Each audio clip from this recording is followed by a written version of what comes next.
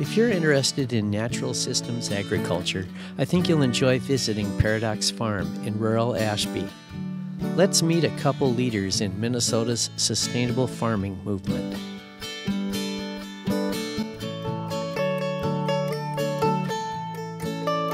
Welcome to Paradox Farm near Ashby, Minnesota. I'm Sue Wika, and I own and operate this farm with my partner, Tom Prieve. And we've been here in the beautiful oak savanna since the year 2000, and we just feel very at home here in this place.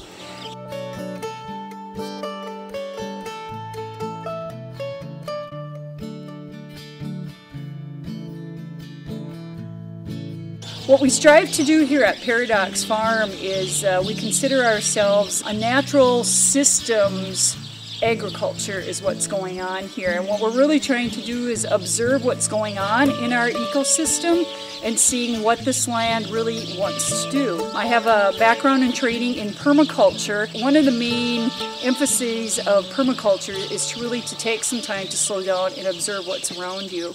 We observed what the land could do, and what we're currently doing is integrating lots of variety of fruit trees, currants, gooseberries, many different types of heirloom and types of apples.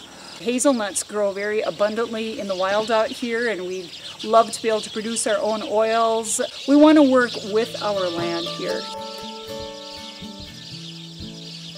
And what we inherited here as far as ecosystems going in the year 2000 when we came was grasslands that had been CRP, which after extended periods kind of turns into almost a lifeless grass landscape, if you will. So our first step was following the Greg Judy model of high-density grazing, was to bring in cattle and high-density grazed for several years. And in the meantime, we always had our dairy goats too, and they were helping us clean up the prickly ash while producing milk, and then, of course the acorns and the leaves and the brush, they all like that. So that worked very well.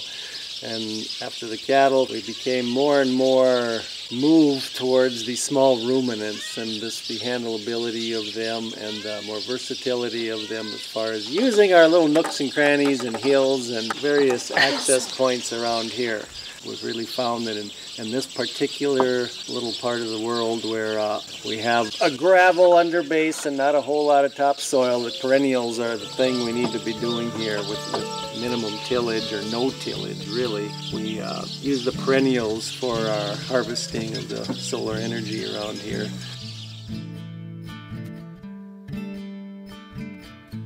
This is one of our winter loafing sheds for our sheep and goats, and it's just a very simple tin structure that we made out of reclaimed steel. And so we made a very simple three-sided structure, and then we put polycarb panels in the front, and the animals love loafing in there in the very coldest days in January. As long as we've got some sun, it's quite toasty in there. That's been a really easy way to use passive solar energy just to create some more comfort for our animals in the winter. This is our main herd buck, Guinness. He is an Alpine Nubian cross. We call this our boy band out here, and our buck, our ram, and some of our mature wethers, they're in charge of brush hogging some of our oak savanna cells out here. And they're doing a really good job in opening up the oak savanna here so that you can walk through and not get caught on all of the prickles out here. This is one of our yearling wethers. This is a Kiko boar cross over here, and we're anticipating that he will be broke to harness because he has a super good personality and he leads really light. And then the boy sleeping over here in the ground, that's Pinky, and he's a 3-year-old wether, and he is broke to harness, and he can pull a chariot and pull a little wagon or drag some small logs around. So he'll do a little work for us probably later this fall and this winter.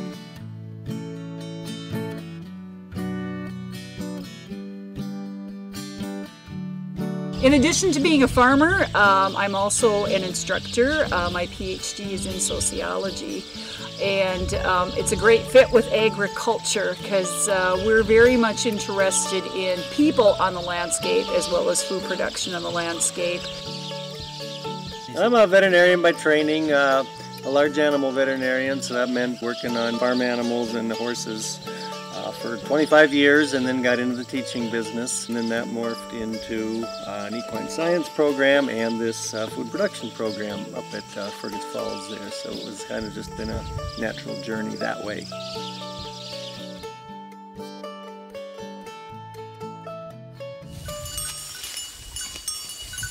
We milk share.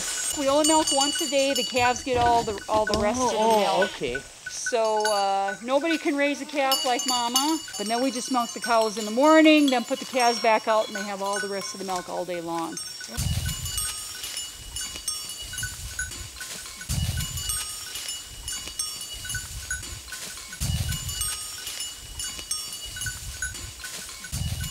A few years ago, I and some farmer colleagues of mine who are also very much interested in natural systems agriculture, grass-based dairy person, nearly organic vegetable production, so on and so forth, we dreamed up a one-year diploma program called Sustainable Food Production.